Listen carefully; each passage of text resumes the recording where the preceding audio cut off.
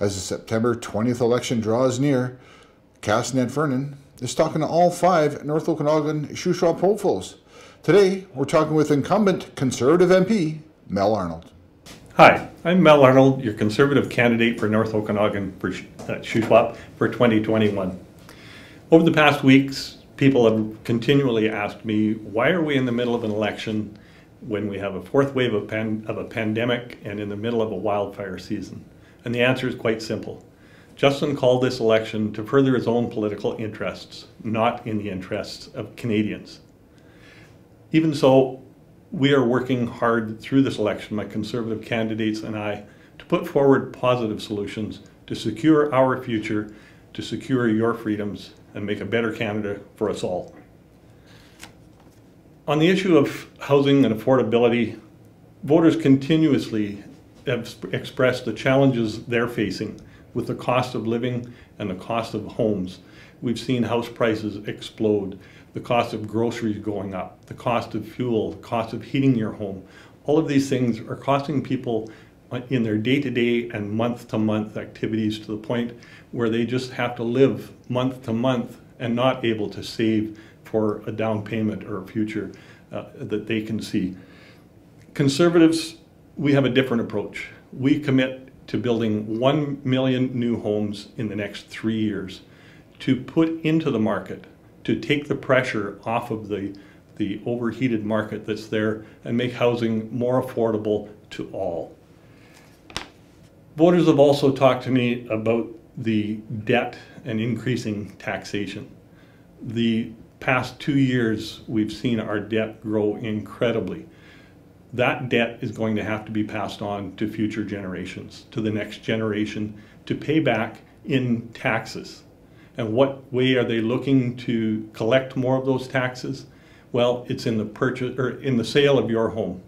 The Liberals plan on taxing the sale of your home. We don't know by how much, 1%, 5%. We as Conservatives have a different plan.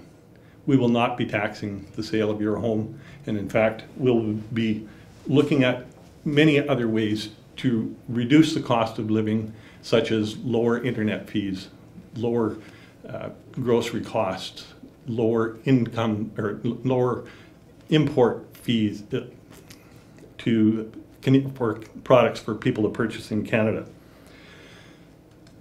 Our First Nations also need to be part of our future here in Canada, a better part of our future in Canada. Truth and Reconciliation. Our former Conservative government established that commission, and the recommendations for that commission came out in 2015.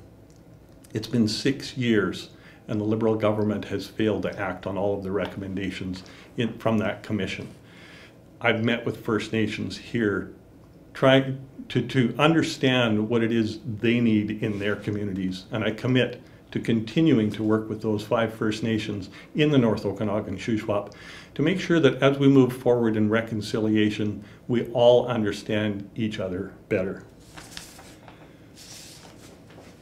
On the issue of climate change, Canada can no longer ignore the fact that the climate is changing around us. It's essential that we have a plan here in Canada to address climate change and to better equip communities to deal with climate mitigation and the impacts on our communities. Whether it's fires or floods or droughts, all of these things affect each of us differently in our homes, in our communities.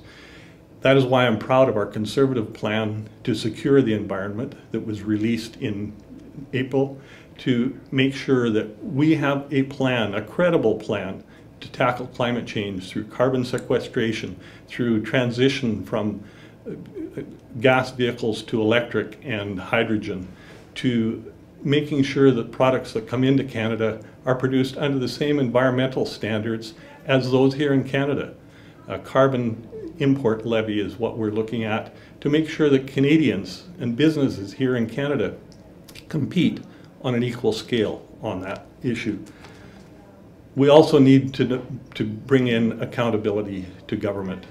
We've seen over the past 6 years how this government has ignored the rule of law, have ignored the ethics, broken ethics violations in a number of ways.